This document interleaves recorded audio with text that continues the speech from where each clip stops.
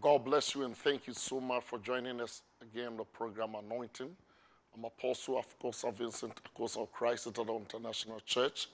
Thank you so much for your consistency. We know that this time is a very difficult time all over the world. The pandemic is, wreaking havoc. But we know that our only source of hope and antidote to counteracting the works of the enemy through this pandemic is Jesus Christ. So I want you to join me in prayer as we seek the Lord's face and guidance before we begin our program. Eternal God and King, thank you so much. We bless and glorify you. We praise you for the grace that is upon us through Christ Jesus. We thank you for the enablement of the Holy Spirit in Jesus' name. And we thank you also, Father God, for the ready access afforded us through the shed blood of Jesus to come into your presence in Jesus' name. We pray that this moment will be a moment of divine intervention, a moment of answers and results, a moment of hope, a moment of triumph and victory, a moment of breakthrough in Jesus' name, a moment, Father God, in Jesus' name, of God's powerful, assertive authority over the forces of mayhem and chaos, especially COVID-19 chaos in Jesus' name. We pray that you will be manifested and glorified and magnified.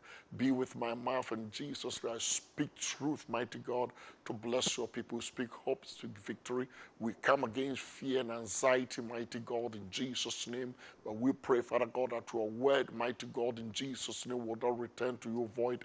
It will do exactly what you are directed it to do in Jesus' name, in the lives of your people and in the lives of our world, especially this time. Rise to be glorified and magnified, and the Holy Spirit have his own way.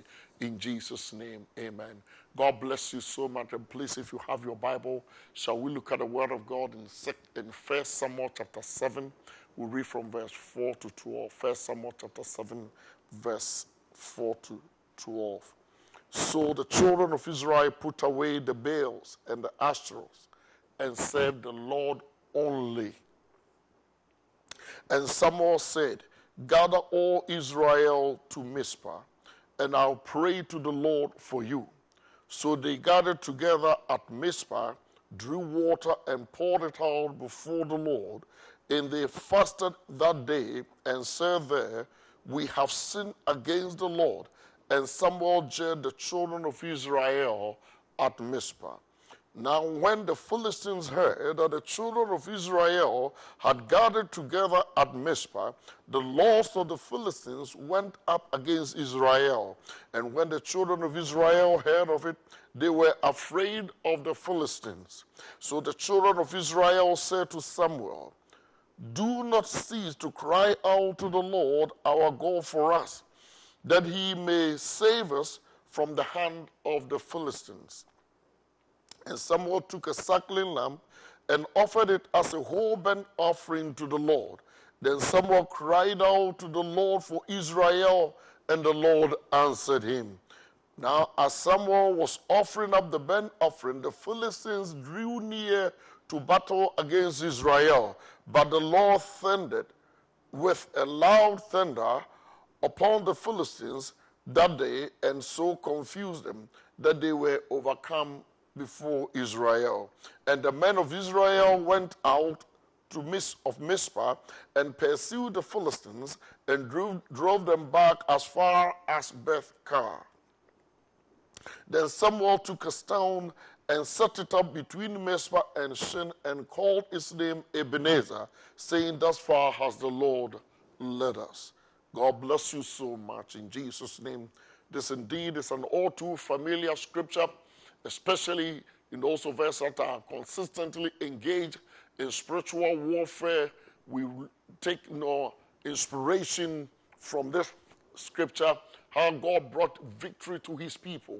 But there are certain essential elements in this scripture that I believe it is also recommended for us, because God never changes. He's forever the same. The Bible tells us in Hebrews chapter 13 verse 8, The same Jesus yesterday, today, and forever. There's no change in him. If there's ever a change, it is our relationship that gets to affect or occasion the change. When we change, and instead of making him God, we make other things God. Because here in verse 4, Bible says they gave up all the Baals and the Asherahs.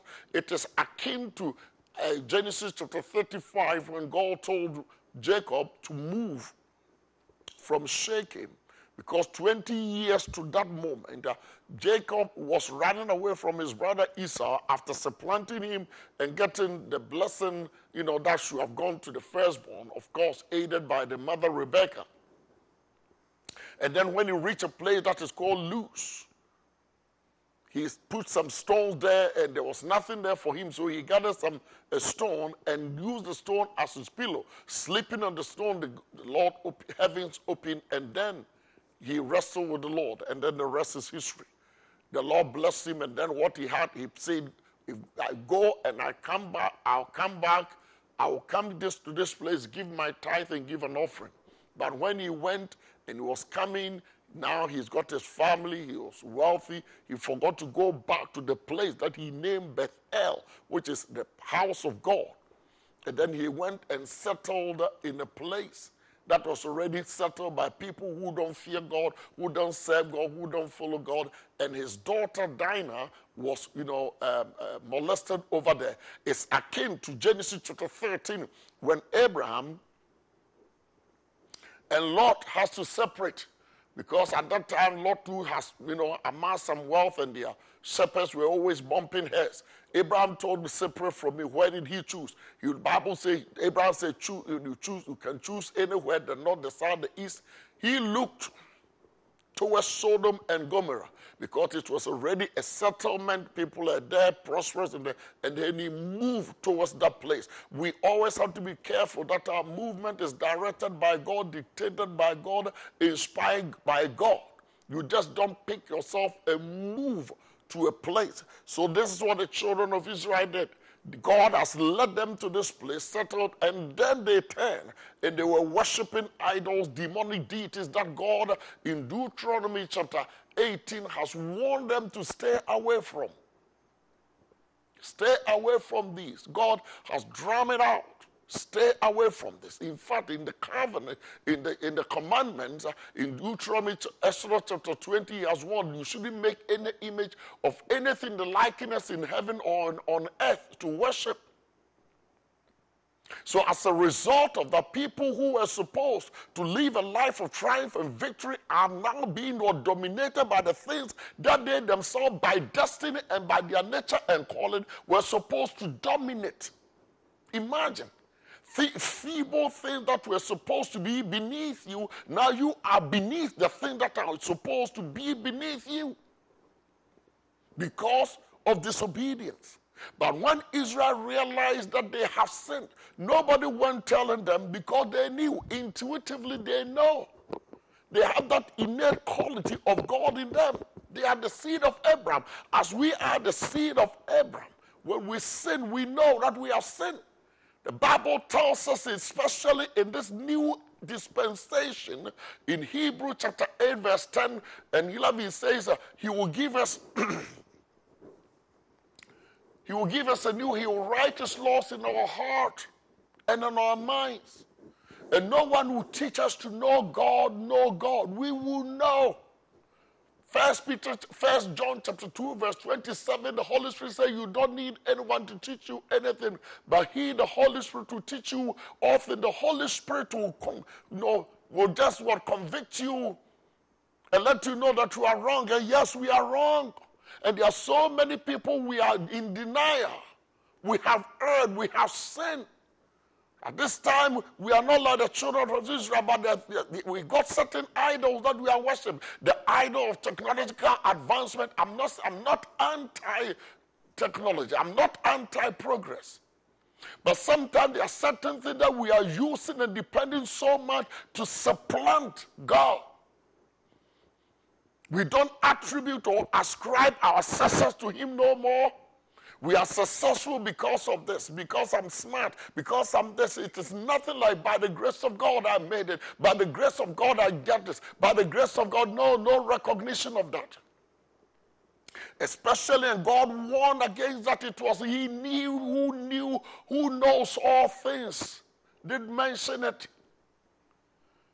That is the ultimate of ingratitude. A lack of recognition of God. And His divine grace, that all good things has come to us. We sing a song, God Almighty, through whom all goodness flow. All goodness has flown through God to us. We are wealthy, we are successful, we have got all these things, but where is His glory? Where is His? In Jeremiah chapter 7, he took Israel to task. He said, you call the tree and the stones and the water bodies your God, they're your father. But when we're in trouble, you are calling me. Why don't you call the stones? Why don't you call the water bodies, the rivers that you call them your idols? Why don't you call them to help you? That is exactly the state of affairs in Israel then. And now, the Bible says it is akin in Ezekiel chapter 14 verse 3 on. God said, these people have idols in their hearts. Yes, we become so prideful, so arrogant, sometimes dictatorial to what messages we want to hear from the pulpit. Some people have the audacity even to put some gang orders on the preachers. They can't preach what God tells them to preach. They have to water it down. So they go there, they are not fed, they are not being nurtured, they are not being nourished. Because they have put some gang order, the pastor is afraid to stay. Thus says the law, because somebody's out there living in sin and you don't want to break bones. So because of that, because, hey, they are the one bankrolling the church. That's how it was here. So the people realize that they need God, but you cannot have God on top of your sin. So you have to give up something to have the glory and the majesty of God. And that's why they came to Him. They have their idols. You see, and someone said, put them away. Put the pride away, put the sinful choices away. The Bible said they did it all day, and God alone became their God. God alone became their God. Verse 4. I like that. Let God alone become your God. Yahweh, God become your God. No other God but Him, Jesus Christ, and Him glorified. That God become your God. And set apart all other things. There are so many people who are even in churches and still prospecting for another God. How much God do you need? He's the be-all and the end-all. So Israel came back to the God of their father. And they were in that place at Mizpah. And then someone said, now since you have put this away, it is like Jacob. When the people now in Shechem in Genesis chapter 35, God has spoken to them, move from this place. Because I didn't call you here in the first place. And now you came here on your own. And now you see what has happened. Your only daughter has been defiled. Because I didn't send you here. We have gone to certain places to put ourselves in certain situations that God didn't lead us. His presence didn't. We call ourselves to those places and we expose ourselves and our family. Because this time his family got exposed to things that shouldn't have happened. Shameful, disgraceful, despicable experiences. And God said, now get out from this place and go to the place where my presence is, Bethel. But the thing is, they realized that the thing is that people have got idols in the camp. So Jacob says, bring them all. He gathered them all, buried them somewhere. Time for us to bury the pride, bury the arrogance, bury certain things that we have that stands in opposition to the glory and to the worship of the one true God. The one true God. Some of you have made men to be your gods and whatever. Listen to me. There's only one Savior, Jesus Christ. The Bible says God alone became their God. God alone. They put everything aside and then they went to join someone to pray. There's a time for us to seek God and go to a church that prays to the one true God, not through other people or other things or other deities. Seek God and Him alone. There's a time for us to seek Him. So they came seeking Him at Mizpah with the prophet Samuel. Hallelujah. This is the same Samuel that the mother wept and cried and suffered, and he was born and he was given to the Lord, and God came and spoke to him. And the Bible says when he came of age, in 1 Samuel chapter 3 verse 19 to 20, Samuel has been living with among them for 20 years. This same, he hasn't gone anywhere. He was living among them. They are true men of God that are living among you, but you don't recognize them because they will not prophet lie to you. They will not sell handkerchief to you. They will not sell oil to you. So you don't recognize them. You don't accept their ministry. But they are the ones who are teaching the truth from the word.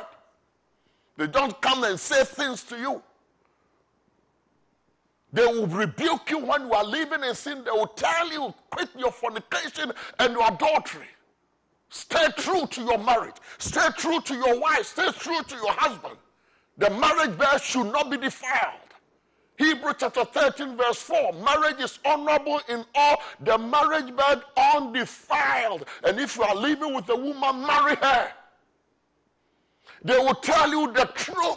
And you don't like people like that. Because they cannot be bought. They will not sell their conscience. Someone was living among them. And they didn't want to go to him. Until trouble came, then they realized, let us go to him. Because he's the one appointed 20 years ago by God.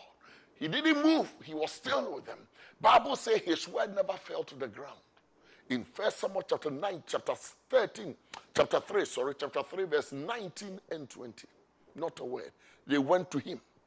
It's about time that we go to the churches where the word is taught, where the Holy Ghost is, where they emphasize on the truth, where the pastor will rebuke you, not just to embarrass you, but to what? To restore you. And then you go there with contrition and humility. The people will say, we have sinned. They were not told to say that. They realized that we have sinned. They came with contrition. We have sinned and we have come to beg God. Let us come before God and pray that we have sinned. All our spiritual leaders, from the pulpit to the pew to presidential palaces, we all have sinned. Spiritual leaders, we all civil leaders, we all have sinned. And we should come before God and beg his forgiveness. And the forgiving Father, through his dear son Jesus, will hear us. They came before him. And while they were worshiping and doing those things, the devil, who is always out there, anytime Christians congregate, Satan wants to have a piece of the action. Because some people say, well, I started praying, and yes, what you are seeing is not the end of it. It's what you are seeing. God is gathering your enemy to put one stop to their actions. So while they gathered, the Philistines heard of it, that these people have gone to pray. They didn't attack them when they were worshiping the devils. Listen.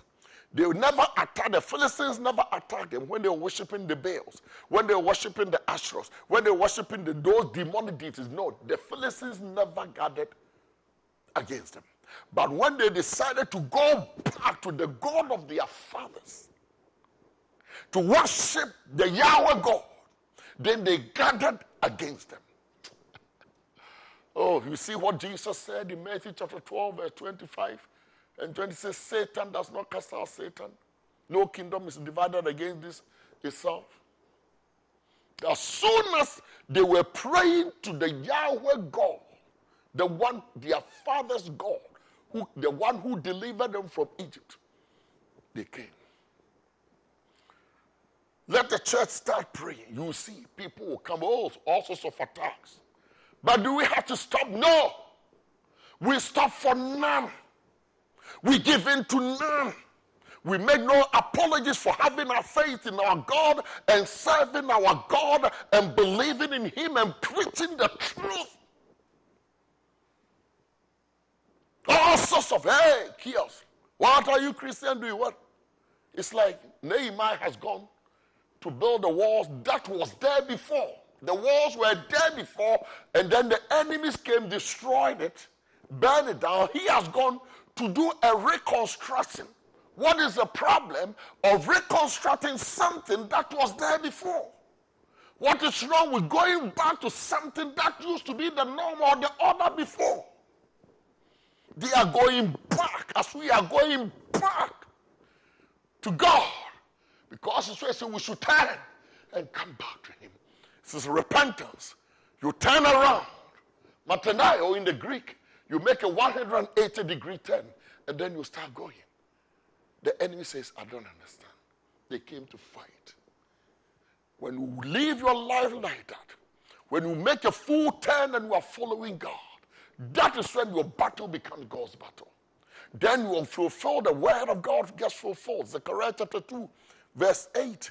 He says, you are the apple of my eyes. Psalm 69 verse 9 says, any reproach upon you will fall upon me. We should do this, come back to him, and leave this COVID-19 battle to the Lord. He will fight for us. The people have the audacity to come to the sacred ground in Mizpah to come and attack them whilst they were still praying. Someone was there calling upon the name of the audacity to come there to fight them. Little did the enemy know. Because this very same place where they were coming to fight this battle, Israel has fought them before. And Israel has lost the battle there before.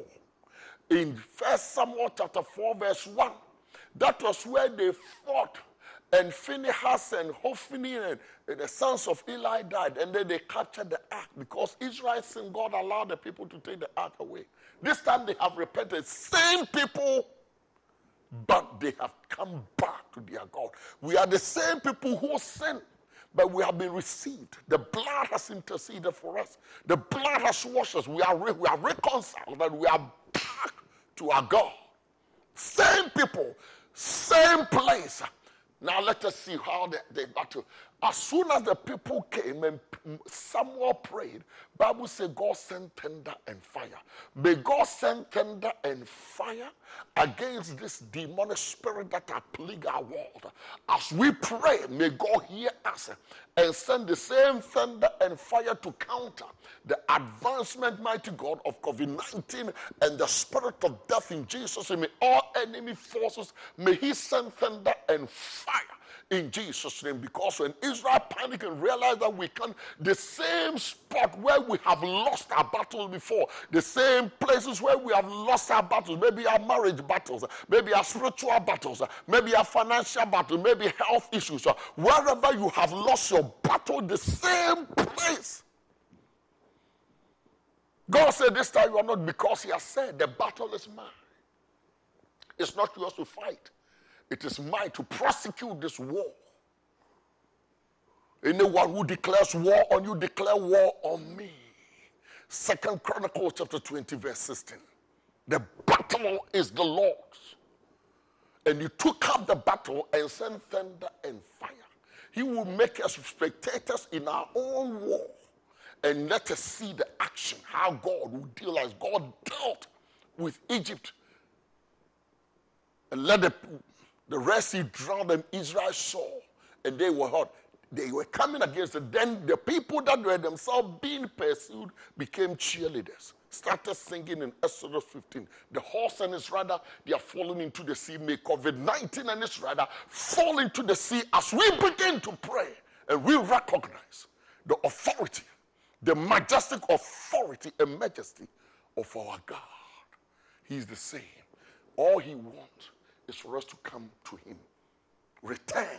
As he says in 2 Corinthians chapter 16, verse 16 and 7, he says, this, separate yourself, become my sons and daughters, and return to me, and I will return to you, and you will become my sons and daughters. May God's word come to you. I pray that this word will bless you, that we hear that there's Ebenezer before, but Ebenezer is a place. May God give us Ebenezer this moment, this time, this challenging moment. May we have our own experience of Ebenezer, how God has led us. I bless you. Lift up your hands, please, and let us pray. Father, I want to thank you so much. I pray that this word, mighty God, in Jesus' name, will have profound meaning in the lives of your people. Your word will be a blessing. Your word will bring healing. Your word will bring inspiration. Your word will bring encouragement. Your word will bring hope to your people. I pray in the name of Jesus Christ, may your word counter all the works of the enemy in Jesus' name. But Father God, bring peace and healing and comfort and grace to your people. I thank you for this moment. And I bless them all in Jesus' name. Touch anyone who is sick and heal them. Mighty God, deliver them in Jesus. We pray in the name of Jesus, invoke in the name of Christ Jesus, mighty God, as a counteraction, mighty God, in Jesus' name, against, mighty God, the advancement of this COVID-19 menace in Jesus' name. Contain this contagion by your power and your majesty in Jesus' name. Exodus 12:13 says, when I see the blood, I will pass you by. Thank you, Jesus, for having us in your ears. In Jesus' name, amen. God bless you so much, and I hope this ministry has been a blessing. Continue to please Jesus to follow us. Stay blessed, and God bless you, and please take care of yourself. Until next week, I'm Apostle Vincent Akosah of Christ International Church.